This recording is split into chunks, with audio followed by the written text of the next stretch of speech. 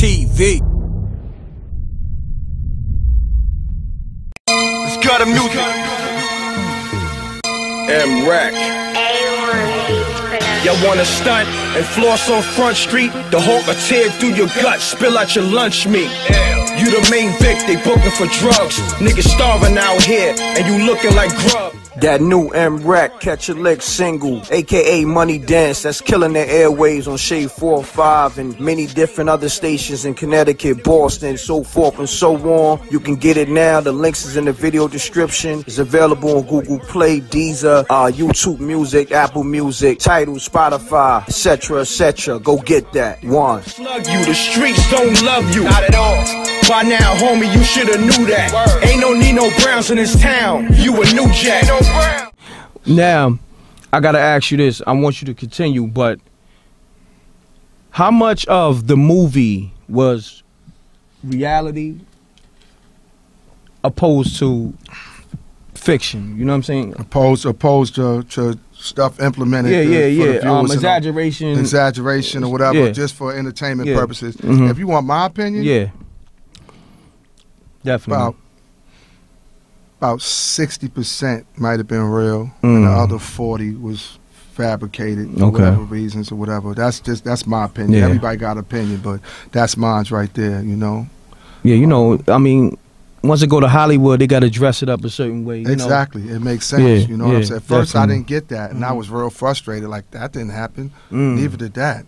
Where are they doing that at? That didn't happen there. All right. You know what? I gotta stop you there. Go ahead. Reason being, because you really was a part of that. Yeah.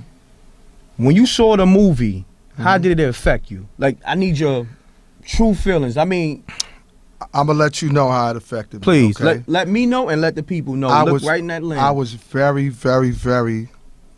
You know, at first, when I first heard the movies being done, I was excited because that was one up for Harlem. You understand what I'm saying? Most definitely. You know, I was proud of A because I know he had everything to do with it. You know what I'm trying to say?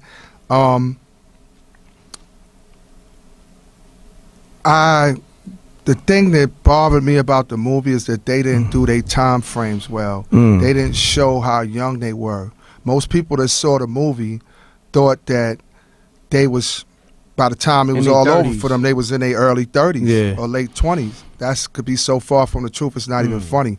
Everything that was going on with them, and when they was at their peak, nobody could vote yet, or barely vote. They could. So they definitely couldn't go into a vote. We talking about 19, 20. Damn. A might have been 21. Babies. You know, Rich might have been 20, and Poe might have been 19, 20, or whatever the case may be.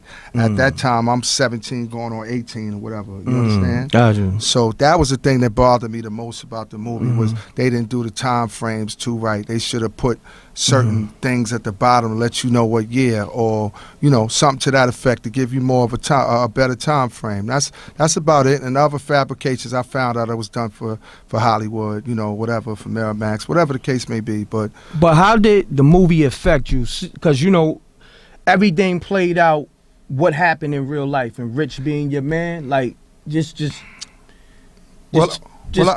tell me, as well as the viewers, how did it affect you? Because this is real life. Imagine. It's almost like seeing it all over again. Well, you exactly. Well, you know what, Reck? I'm gonna tell you something, man.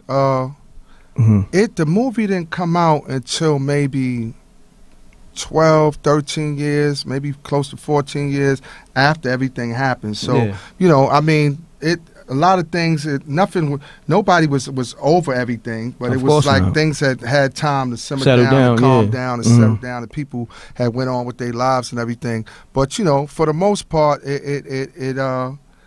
I was happy, but it saddened me though. It saddened me because you know that was a good dude, man. Rich was a good dude. I don't care what nobody say. That was a good dude, man. You understand me? And you know, reason why I'm saying asking you this question because it's people who maybe 25 years old or younger that said when they watch the movie and when they see Rich Porter, well, Mitch in the movie die, they cry. Get out of here. Yeah, I got matter of fact. The homie Ammo, one of the artists that I had up here, he said that. Well, right in the same seat. Well, to be honest with you, you know, now that you put it that way, man, I cried too.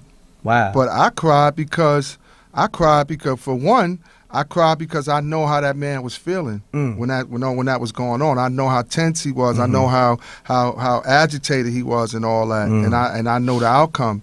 You know, Donnell was a good kid. He wasn't involved with none of that stuff, man. You know what I mean? He never deserved none of that. To me, Rich ain't even deserved that. It could have been, they could have talked and worked something out, man. There was too much money being made, you know, by them dudes. But you know, yeah. Shout out to Mekhi Phifer, man, because he did a hell of a role, man. He really got close to Rich emotions. I felt it. Oh, you know what I'm saying? Yeah, he did. He did. All of them did a good job. Wood Harris and Cam, they did a good job. It wasn't that they had to work with the script they was given, but you know, you can't be mad at them if they was just doing what, you know, the parts that wasn't true. They was just doing what was in the script. They all did a great job, man. You know. What about the dude that played his uncle allegedly? Well, to be honest with you, you know, he did a good job too. He did a pretty good job too. You know, like I said, I can remember times where Apple was telling me, yo, you know, my nephew said, give me this. My nephew said, give me that. I had to go to the phone and call Rich. Man, back then it was only 4 people I knew with a cell phone, and Rich was one of them. You understand what I'm saying? I had a beeper. Everybody getting a little bit of money had a beeper or two. You know what I'm saying? So I call Rich, and he'd be like, don't get that nigga nothing. I didn't know what was that all about. I just minded my business and told him. He said, nah. He'd be mad as hell with me. So that part of the movie was right. That part of the movie was because Mitch was in the movie like, you can't touch my money. Right. You get what I'm saying? I remember at one point when he was real, man, I remember he specifically told me, I don't know about the other dude on another shit, but he specifically told me, yo, my uncle come through here, don't get that nigga nothing. It was something he must have been feeling or whatever the case may be, and I felt that I got that vibe from him, so it was what it was. Got you. You understand what I'm saying? Got you. Right now, you clarifying a lot of stuff in the movie, so this is why I'm asking you certain questions. I got you. You dig what I'm saying? Yeah. So basically, you said the cat that played Apple, Rich Uncle, he got it down packed, like he pretty did much. a good job. He did a pretty much good job for what I knew. You understand what I'm saying? What I knew. I mean, you know, I never seen him do what he do. You know what I'm saying? But you could see, you know, if you from Harlem and you a dude about your money and all that, you be able to spot when a nigga moving like a fiend. You understand what I'm saying? So it is what it is. I mean, so his uncle was moving like a fiend. Like, of course he was. He was moving like he had movements like a fiend, like a cussy. But here's the thing. Gotcha. I seen some dangerous custies. Oh yeah, definitely. Remember a quote from G-Rap when he said, "You don't want no static because they got crack addicts with automatic." That's a fact. You understand? Yeah. So, you know. Now, let's get to one of the main characters in the movie. Okay. One of the most infamous, of course, Cameron. Right. Playing Rico, a.k.a. Alpo.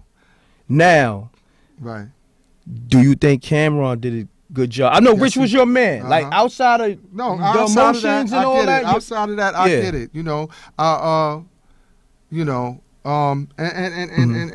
and I looked up to Rich more than anything. I'll never say at that point I was his equal or nothing like that. The man looked out for me, you know what I'm saying? Because he remembered me from the block and all that, and he gave me a job and let me work. I just happened to be around when everything started going crazy. I'm the one.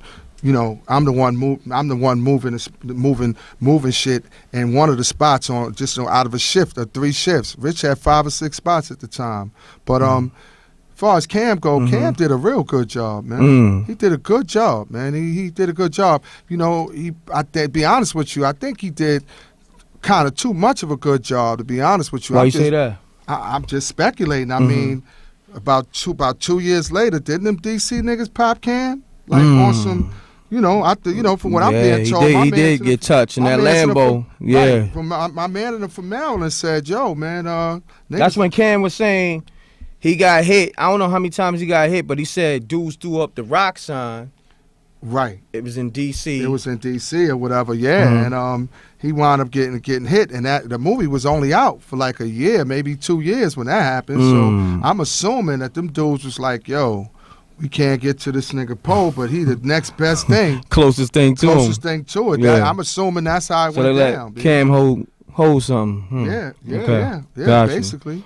Got you. Shouts to Cameron. I rock with Cameron. Yeah, too. shout out to Cam, man. Harlem, man. He did his thing. You know what I mean? Without a shadow Salute of a doubt. to Cam. You know me. Yes, sir. So let's go into the story that people don't know about Rich. Okay. Like I said, man, basically, I remember.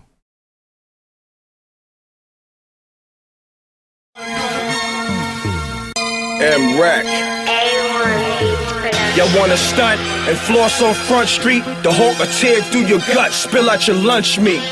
You the main Vic, they booking for drugs. Niggas starving out here, and you looking like grub. That new M.Reck Catch a Lick single, aka Money Dance, that's killing the airwaves on Shade 405 and many different other stations in Connecticut, Boston, so forth and so on. You can get it now. The links is in the video description. It's available on Google Play, Deezer, YouTube Music, Apple Music, Tidal, Spotify, etc., etc. Go get that. One. Slug you, the streets don't love you. Not at all. By now, homie, you shoulda knew that. Word. Ain't no Nino Browns in this town. You a new jack.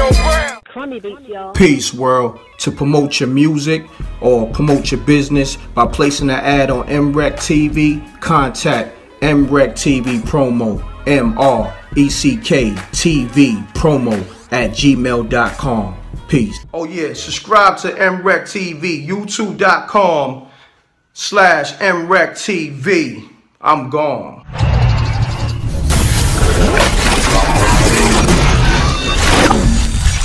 MRecktv.